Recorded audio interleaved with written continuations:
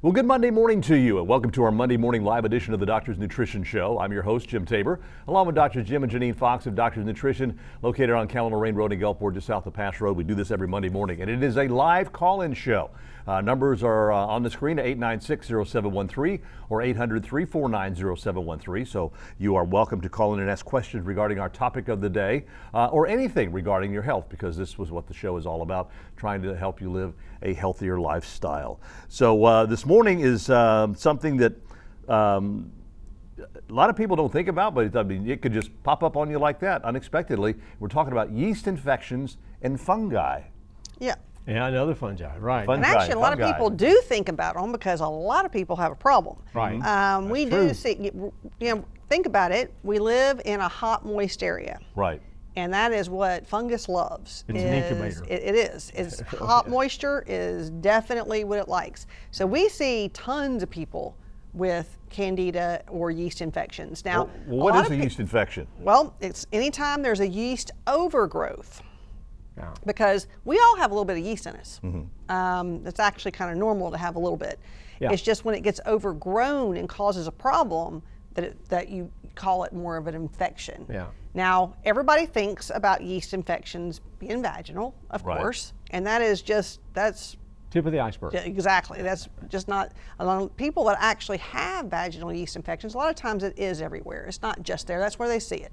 Now, people have heard of thrush, which is when it's in your mouth. Mm-hmm. Yeah. And so people, when they can see it, they're more likely to say, oh, it's a yeast infection. Right. Which is kind of funny because when you talk about thrush with horses, it's in their hooves. Right. Is it really? Yes. Okay, I don't know horses. Well, so well, I used to own horses, so I mean, So did you? and it smell, and it, it's not the greatest smelling stuff in the world. Well, You have to even clean that stuff dogs, a out. lot of times they get in their paws. Yeah. So it's probably the same thing Mm-hmm. because dogs will get it really bad. I just talked to somebody last week that they called because their dog had a really bad fungus, and they were on all antifungals and everything, but she said her poor little feet were still so bad. Mm-hmm. And so, yes, it can get anywhere. And when you start talking about fungus, I mean, athlete's foot is fungus, jock itch is a fungus. I mean, there's a lot of different things that fall into that category, and they don't always necessarily be the exact same yeast. Candida is a lot of them, but it can cause a lot of problems.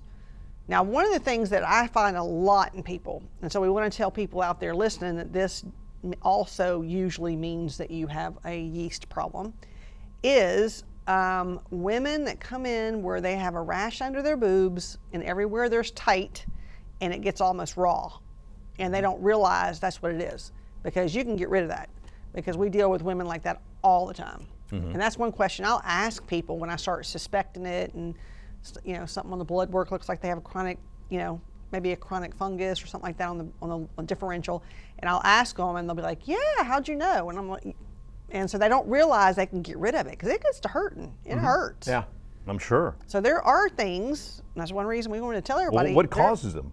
Well, it called yeast inside your body. Yeah. And it comes out through the skin. Okay. Well, Yeah. and actually, if you did, I remember back in micro, would have to do the swab and grow it in a culture and so on. And some of the stuff that would grow just off a swab off your skin, I mean, wash your hands and then do a swab. Still and, grows stuff. And it still grows stuff that you're like, oh my God. Oh yeah, and then if you do your nose and your ears and stuff like that. We don't even go there. It's scary, okay? But the thing is we have in the normal microbiome, like you said, we've all got some of these candida. There's like different species of candida in us all the time. They're normal. They're in everybody, typically. And one of the issues is the good bacteria, and that's why we always talk about the probiotics so much, because probiotics help keep the bad guys under control. But the yeast actually have they do things, they break down certain foods and stuff that we eat where we can't, or none of the other bacteria can. They actually help some of the digestive process, if you will. It's when they get overgrown. It's when they're a problem, and that's when. And there's some out there that you ain't supposed to have at all. No, there's a lot. So there's some that get to be life-threatening. We're talking more today about the chronic ones and the kinds that people live with every day.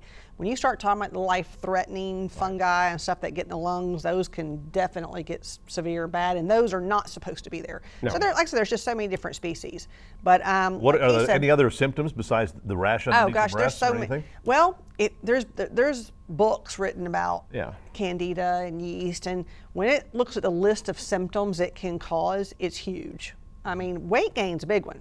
People that cannot lose weight, a lot of times it is yeast. So weight gain, you can have constipation, diarrhea, acne. A lot of acne, even in kids, can be yeast. So there's a lot of things. There is a list, name a symptom and it can cause it, and everybody's different on which ones they have. Sure. But I would say fatigue is a big one.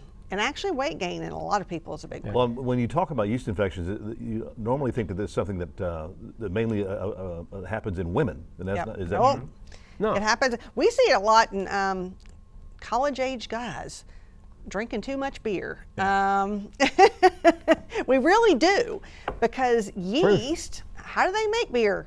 Yeast. Yeah. You know, most alcohol, but I mean, there's a lot of yeast still in beer, and you will see because of actually eating too much yeast is another cause. Eating huge amounts of yeast will actually make it overgrow in your body too. Yeah. So which is usually in bread. Bread and beer's a big one, just because I do see these young boys and they come in and they have these, and they call it a sun, like if they get in the sun, anybody that gets in the sun and when they get a little hot, they get almost like what they call like a rash. That's usually yeast, because the stuff we use and do to help with yeast, it helps it. That's why you wear sunscreen. Well, it doesn't have nothing to do with It doesn't help the yeast. Oh, no. Oh, okay. No. It's more about the hot moisture.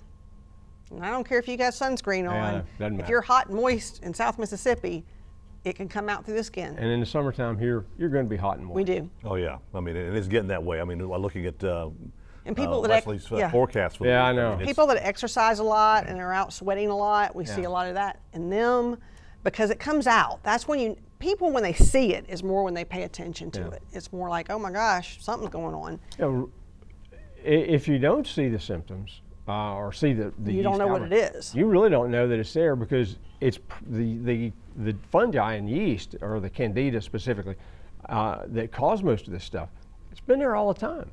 It's just normal part of your normal flora and your microbiome. But you will start feeling really bad Yeah. when it starts getting overgrown, and you might not know why. Yeah. So that is something, and diabetics are also really bad about getting it, Right. because sugar feeds yeast in everything. Think about it, when you even make bread, if you're out there making bread, you got to put a little bit of something, sugar in it, to make the yeast activate when you're making bread. So if you have a lot of sugar in your body, that activates it a lot. Yep. So it makes it grow. Wow. Yeah.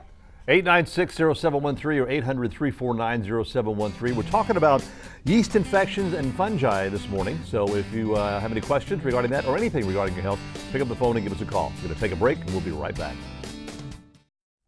Good morning and welcome back to our Monday morning live edition of the Doctor's Nutrition Show. Jim Tabor along with Dr. Jim and Janine Fox. We're talking about yeast infections and fungi this morning. If you have got a question, give us a call, 896-0713, 800-349-0713. What kind of problems, if this goes untreated, what kind of problems can it cause? Those people get really sick. I mean, they get very sick. It's like she's talking about, one of the biggies is fatigue. And you see some of these people, matter of fact, we get them in a lot of times, and they've been diagnosed with chronic fatigue syndrome. Well, chronic fatigue syndrome's a wastebasket diagnosis. Something else is wrong. What's causing it? That's what you have to ask. And a lot of times, it's something like these underlying yeast and overgrowth. Yeah, and some of the worst ones I've seen over the years were guys. Yeah. So, and they don't have any clue, because they don't have it in the same areas that women do. So they don't know. Yeah. And so it definitely can make you to where you can barely go. And so we do see a lot of it. I mean, there's no doubt. And if you think about it, I'm sorry, go ahead. Well, I was going to say, if you think about it too, these yeast, as they grow and multiply and die off and so on, they give off a lot of toxic material. And the toxins they're just going to make you feel yucky, and again, if you get bad enough, have people died from it? Sure. Wow. Yeah, I mean, there's people been, and the cause of death was some sort of uncontrollable yeast infection, and it can literally shut you down, So, That's not the norm. It's not the norm, Right. It but really you ask isn't. how far could it But go? yet, how far can it go? It can go that far. And as you said earlier, I mean, our environment that we live in here locally, I mean, it could contribute to it. It can. Perfect. Really bad. We have a lot of mold. We have mold everywhere. I mean, we have a test that you can do to check for mold toxins, and it tells you what toxins and how high they are. Well, we don't really even do it much anymore, because I tell people that want to do it, I'm like, well, I have never done one in South Mississippi where it was normal. We all Never. have mold toxins. Never. It is kind of scary because the aspergillus is one of the big molds in this area. Yeah. And I've had some people in North Mississippi that didn't have it, but I've had everybody here. I have never had a person I did that mold test on that did not show it. Wow. So we're around mold a lot, and people don't think about that. But when you have hot moisture, that is one of the problems. Yeah. Well, how is the yeast infections, how is it treated naturally? How do you treat it naturally? There's actually, I always say there's a three-pronged approach. Yeah, it's multi-pronged, let's put it that way. Yeah, you can't just do one thing because, number one, you have to stop feeding it. That's the And sugar. that is the sugar and the yeast. You know, things that are sugar, if you're diabetic, you got to lower your sugar. You got to get off of sugar whether you're diabetic or not, actually, to help with yeast. I always tell people it's like if you have a fire and you're trying to put it out, but yet you're pouring gas on the other side of it, how easy is that going to be put out? Not at all. Because when there's gas being put on the fire, it ain't going anywhere. Yeah. So that's kind of like you have to change your diet. So diet change and getting off of anything that has yeast in it, that makes a big difference. Even things like fermented pickles and so on. Yep, Okay. fermented foods have yeast. Fermented foods. Really? Well, that's, So even if that's- it doesn't have sugar, it's fermented, and you do have to have, you know, that definitely So those makes a difference. those pickled quail eggs probably aren't good for you. Well, and most people without an overgrowth, you're fine. Yeah. Or Polish, actually, pickled Polish sausage. Yeah. fermented foods are good for you because it actually also has your good bacteria, but it's Right. only when someone has a problem Yeah. that they really shouldn't do those Right. at all. And then the other two things is you always have to replace your probiotics because a lot of yeast infections are caused from antibiotic use.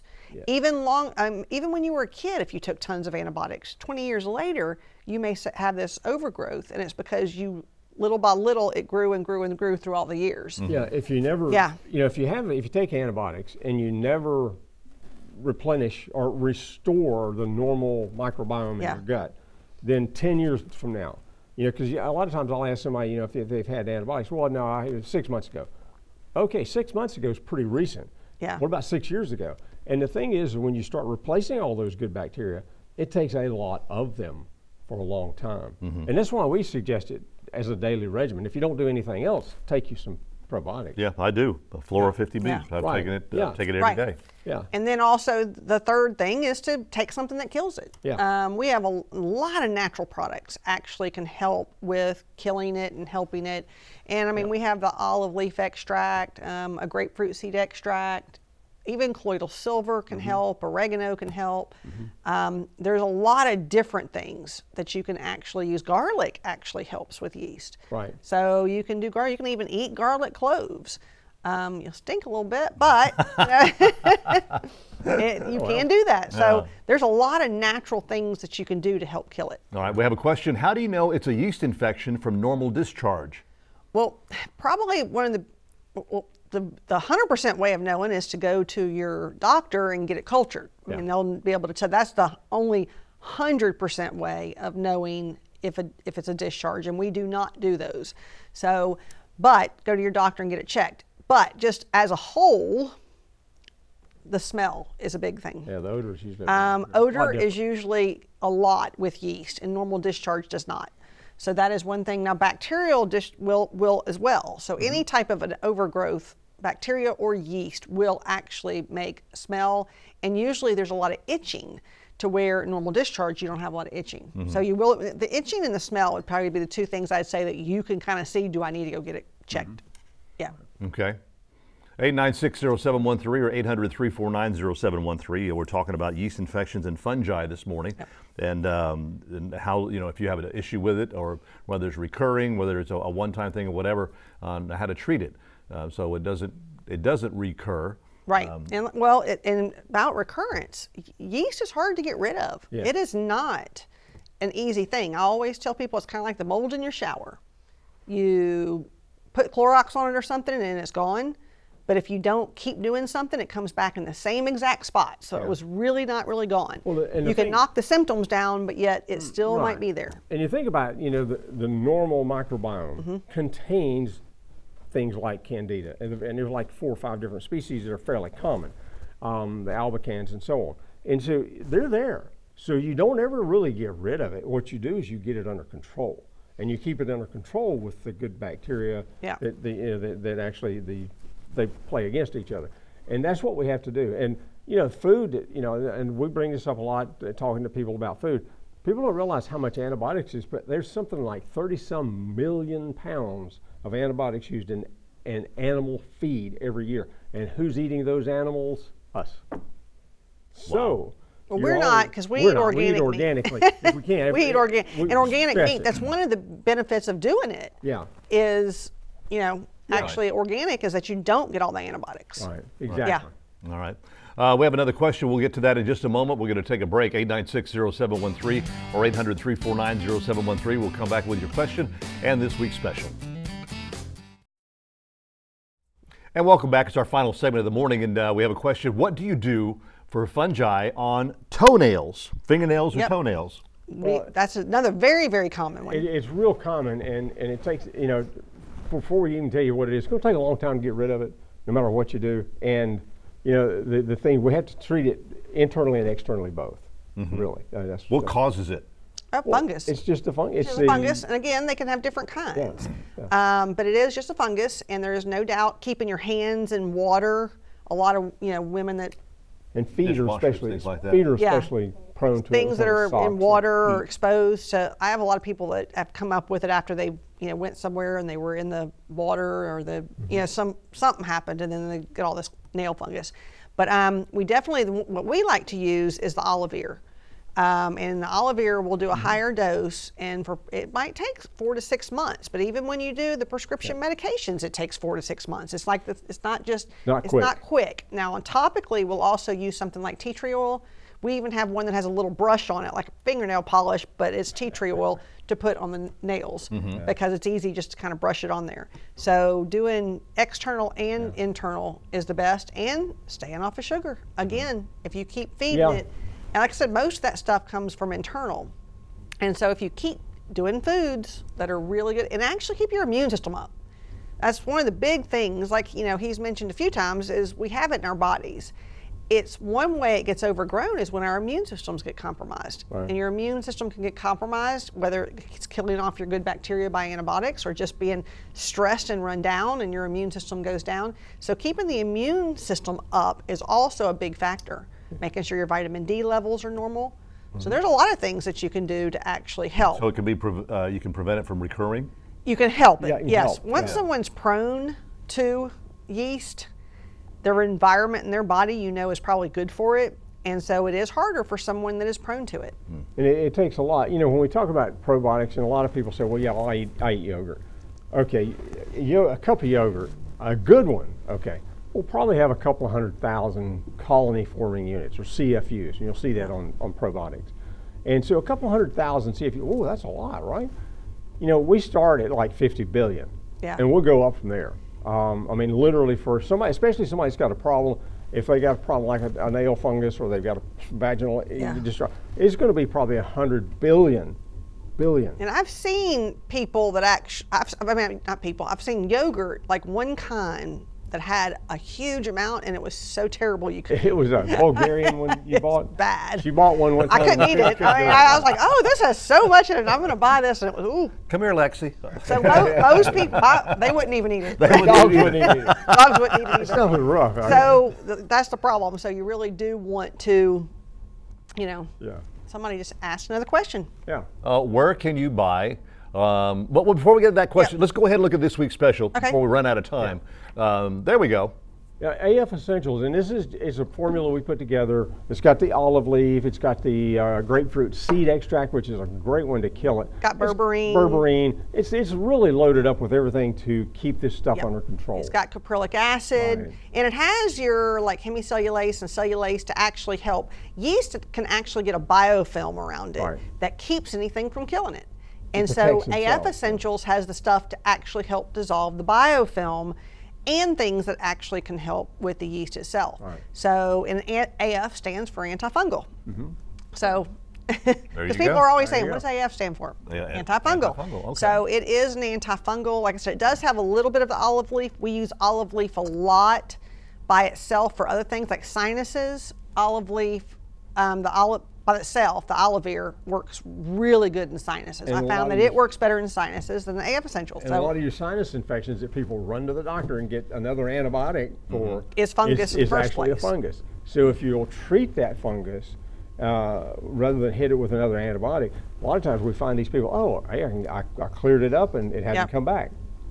Fantastic. And the good thing about aloe vera is it's antibacterial, antiviral, antifungal, antiparasite. So it's kind of a catch-all. So, and it does not hurt the good bacteria. Right. So that is the good thing about the aloe vera. A good thing, yeah. Okay. Question, where can you buy organic items? Depending on what you're looking for. You know, locally, you know, what we have to do is badger the grocery store people.